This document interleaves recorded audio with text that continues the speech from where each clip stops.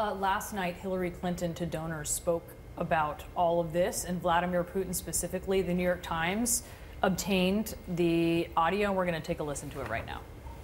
Vladimir Putin himself directed the covert cyber attacks against our electoral system, against our democracy, apparently because he has a personal beef against me. Putin publicly blamed me for the outpouring of outrage by his own people.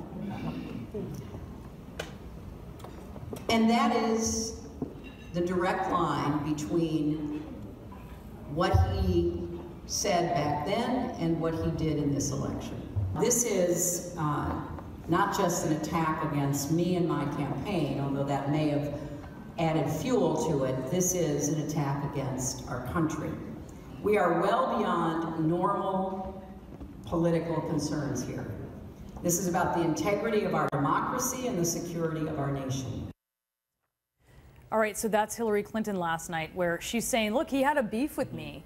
She's saying it's bigger than that. It's about the integrity of the democracy, and that's a big issue. But she clearly feels this was very personal. Yeah, she certainly does. I think a lot of people thought maybe they just disagreed on policy issues. Maybe that's why they didn't like each other. But Hillary Clinton thinks at the core, the election that put Putin in place is illegitimate and therefore does not want to work with him and thinks that no one should. So Donald Trump's speaking very favorably about him. It's a very different position to take. Is that personal, or is that about picking, certainly siding with the guy who you think is going to be more friendly to your country? Well, she also thinks that the election that put Trump in power is illegitimate, and that's the message she's sending as well. And I don't think that's a particularly helpful one, and that's what I mean about walking this fine line, being serious about the hacking, but not turning it into an excuse for why she lost and making her supporters believe that's the case, because it's not. Yeah.